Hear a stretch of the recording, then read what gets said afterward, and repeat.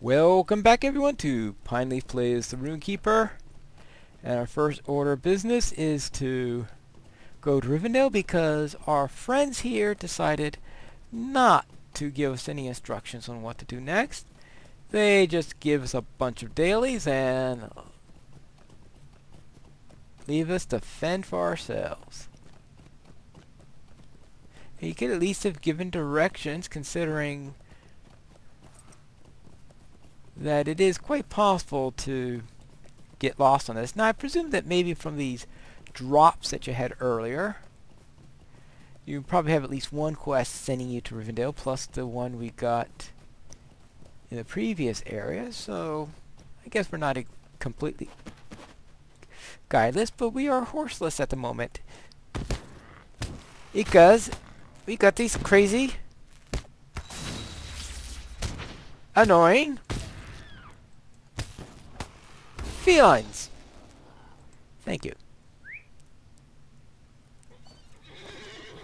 We have several quests to turn in there. We've got someone who wants some pipeweed, or would appreciate it when we tell them about the pipeweed. And we have the lynx hide coat. Now we do have this thing about your legend grows. Now this is going to be a little bit of a... Oh no, not again. I'm going to need a stronger horse.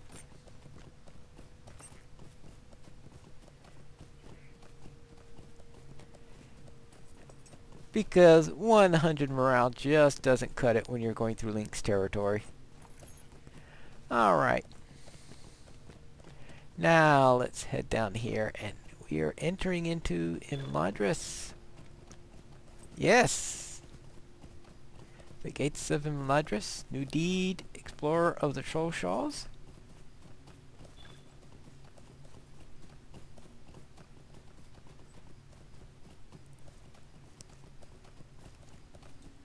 New Deed? Deed completed. Trollshaws, Road to Rivendell, right?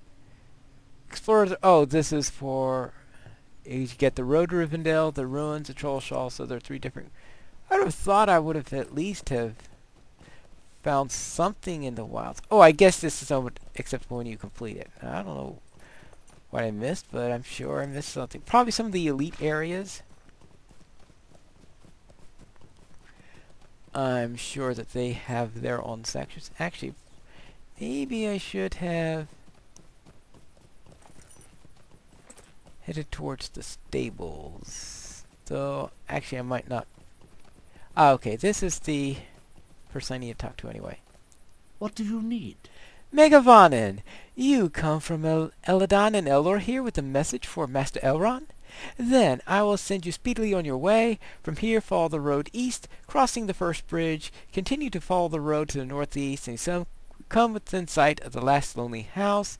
Master Elrond is often in the library upon the top floor. Yes. Now, I know I'm going in the opposite direction, because the opposite direction is where we'll find the stable master, and I don't want to do something silly like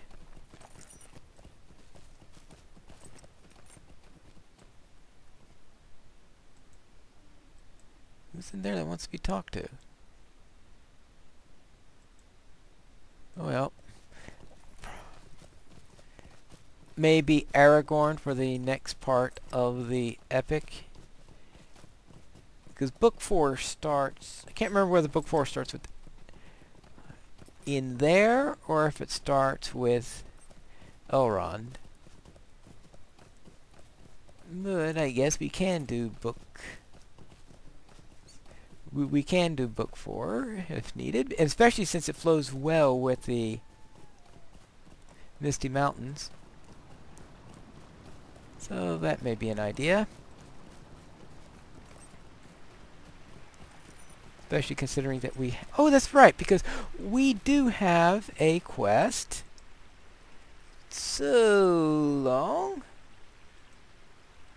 To finish book 3, we need to talk to Aragorn. Yes. That's been so long, I completely forgot about having to do that. What can I do for you?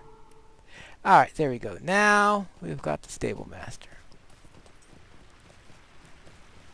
So I will go back and talk to Aragorn. Now remember that yes, I never did quite finish book 3, technically. I mean, I finished all the real stuff in it because all that does is saying, oh, hello, ready to start your next book?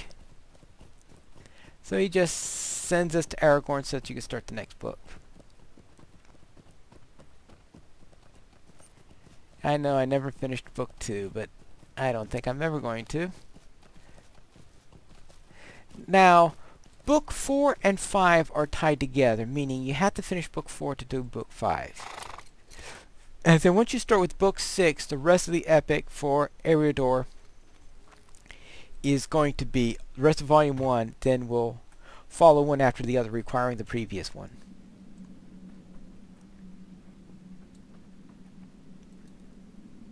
Alright, let's talk to him about this. I thank you for this news. Oh, that I could be there to aid in those matters, but it would seem my fate lies to the south and not to the north. I will compose a message to Halbred and ask Master Elrond if one of his elves can carry it to Estildine. You have done enough, and you have my thanks for it, and I'll take this reward that is now obsolete because you should have been here several levels ago. Yes. Now, don't ask me how I would get here several levels ago, but that's an entirely different matter. Now, light armor 111 plus might. And a pocket item, 9 vitality versus 18 fate. Well, that's worth 7, that's worth 6. So we'll take the Welcome to trinket. Rivendell. Welcome to Rivendell, where you will find the last lonely house east of the sea, Pinestone. The road to Imladris is not as forgiving as once it was, and I'm concerned for your, and I commend you for your efforts. I hope the waters of the ford have calmed since their passage. We left them in turmoil. I fear the cause of these troubles is not yet concluded. Lord Elrond is the master of the house here. He should be given news of your arrival. Yes. So, therefore, I'm to go to him. Now, he also has the beginning of Book 6 here, because as I said, Book 6 is not linked, and I'm starting to get close to the level where we can start to do this. And the other one's going to send us to Evendim, a momentous decision. And since that concludes with a 6-player instance where you fight a giant turtle, I know I am not going to be able to finish that, so no reason to start. But if you are in a group regularly, I do recommend it because it's a real nice one, because the point of it is to forge the sword, Aragorn's sword, because Aragorn's sword has been broken since the days of Isildur, so it's more useful as an heirloom than as a weapon. Though they do make it seem as if he does use it as a weapon because he's just so proud of his heirloom sword that he tries to use it as a weapon, even though even he jokes about it when he meets Frodo and Sam in the Prancing Pony. In the movies, they decided that, yes, he is smart enough to carry another weapon. Now, of course, it's reforged by the time they get to Moria and stuff like that, and the times when they most use the sword. You may be of service to me. Let's see. Pinestone, it has come clear that your loyalties stand firmly with our house. The elves of Rivendell are grateful for your service, and always, yes. And you can go to Imlingard in order to talk. This is all rep stuff. I'm not going to worry all about that. Actually, what I do want to check is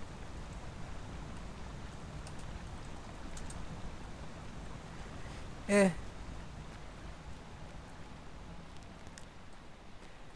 I am going to have to head over to Bree in order to see about him, and he's just going to send me back to Rivendell, which I really should reset my milestone. That's what I forgot to do there. So we'll see if I actually remember to reset my milestone. But if I forget, at least there's a quick travel horse route from Southbury. Virtually everyone jumps down here. But I am in the mood to, since I'm a proper elf, which means that I'll do it this way once and then jump down the rest of the times.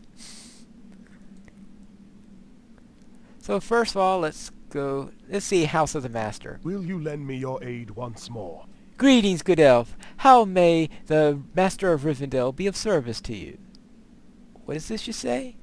A gaunt man has been raising whites in Nam Tornaeth? My son was correct. This deed cannot go unchallenged.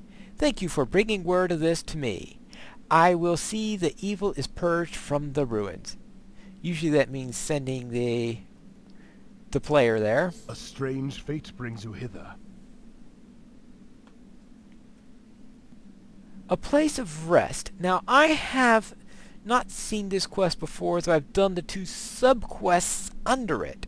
So they probably just decided to add a overarching quest to go with it.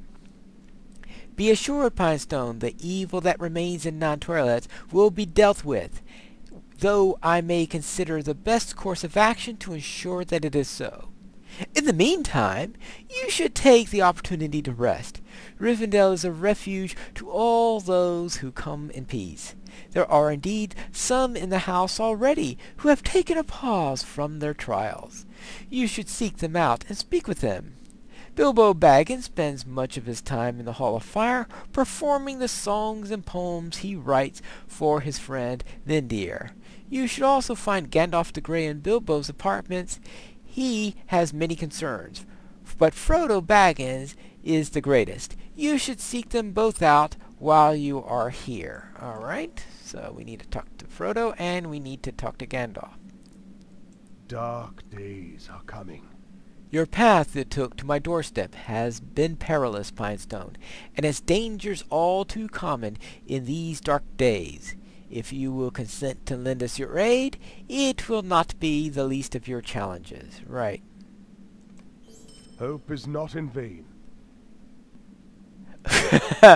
Oh yes, yes, he sends you back to Eladon. Yes, when the epic tends to bounce you around.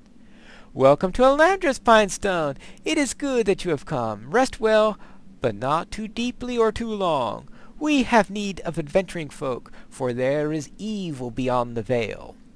Not more than 2 months ago, a hobbit by the name of Frodo Baggins and his companions were pursued to the ford of Bruinen by servants of the enemy. I speak of the Nine, the Nazgul, fell creatures in the service of Sauron, and though the Bruinen fell upon them at my command, we have found the steeds of only 8. One of the riders is unaccounted for. My son set forth with scouts bound to them by friendship to seek this missing rider. I ask that you speak with Eladon at the camp at Thorinhad along the ruining gorges and lend your aid to the search. We must learn where this Nazgul has gone, and most importantly, his designs. So we need to speak with Eladon. Now, I'm not going to go straight... actually, maybe... What is he sending me off to? Oh, he also has the fort turning to the north, and I think he just sends you to Aragorn, just in case you didn't get the hint from Aragorn that he wanted to talk to you. So therefore, we have to speak with Eladon. Now this is a level 37 quest, so it's probably best that I handle that first and not worry about the other stuff I have here. And this is the reason why I didn't go around looking for a XP accelerator, because I have to go through book 4, and as I go through book 4 I'm probably going to hit level 40. Now I know we have Bilbo and Gandalf in there to take care of, but what I just want to take care of right now is getting this Link's coat, and I believe I also have, oh, no, I'm not going to hit the right button and you'll go places. That's right, and the boar-tooth dagger. Alright.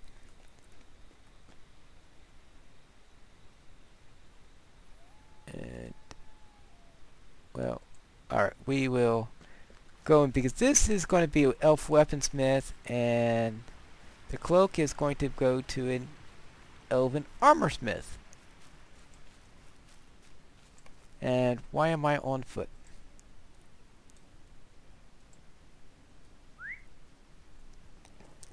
Rivendell is large enough that it sometimes pays it to ride around. I believe he's on the other side of the bridge.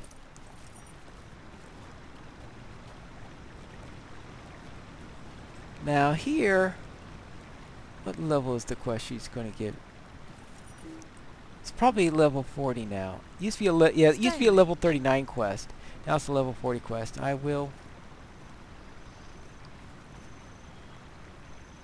Yeah, I'll pick that up later. And you can also pick it up out in the wild in any case, the first time you run to a snow lurker. Alright, here's the armorsmith. What can I do for you? In all my years I have not seen the lynx stalking amongst the stones, yet I have long lived within the safety of Limladris. The wild beast grows more aggressive with each day passes, and evil stirs in the heart of Middle-earth. Your victory shows your cunning and skill, and I shall weave a cloak from the mantle worthy of your feet. Alright, and this is much better armor than what I currently have. Improved evade, but not as much fate. Well, as we finish that, I guess I'll don that. And we'll just take one more. I will turn in this for the dagger, which of course I won't be using, but I'll just do it to complete the quest.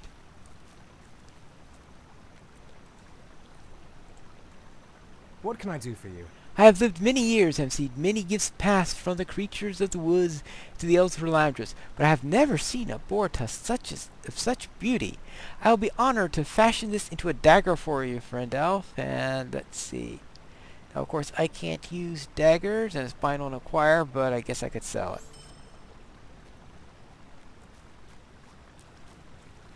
Now, I'm heading back this way because, as you guessed, I forgot to tag the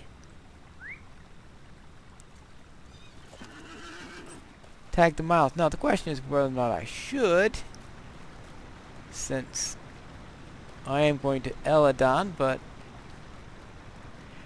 if I had it at their location, I probably wouldn't be tagging the milestone.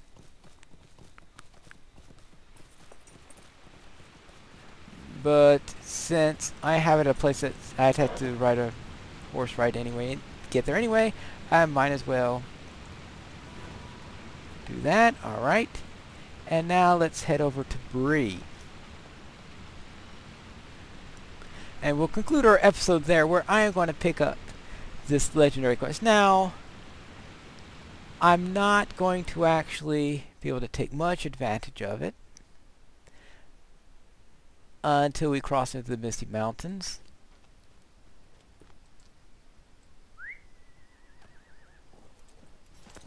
In that this is part of a series of class deeds that everyone gets. You get them at level 39, and then you get your trait points. And the idea is to collect pages all over the place. Maybe one of the reasons why they're starting the Bjornings at level 50 is so they don't have to add another set of pages all over the world for another class to gather.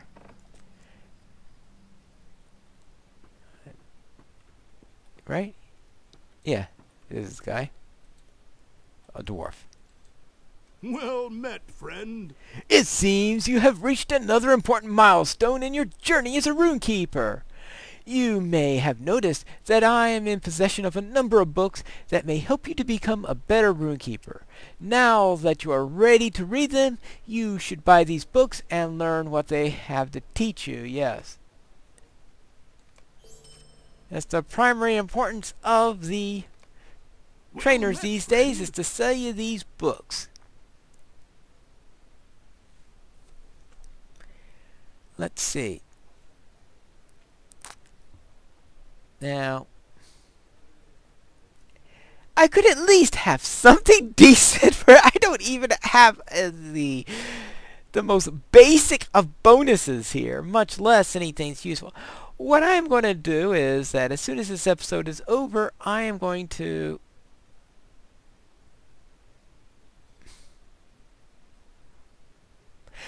buy a class item and a satchel from the auction house. And I'll show that at the next episode. I'm not going to worry about going through my shopping there for that, but I will get these 3 books. Gulu, whatever that is. Fine. So that opens up 3 deeds. And the deeds are... And I must talk to Elrond in order to continue those deeds. And since, believe me, I'll talk to Elrond plenty of times during the Trollshall's epic, and none of them drop until then, I'm not going to worry about actually seeing Elrond until the next time I'm sent there. But that is it for today's episode, and in our next episode, I will have a new satchel, hopefully, and a class item, and maybe that'll make me a little bit more effective. And I would have popped over back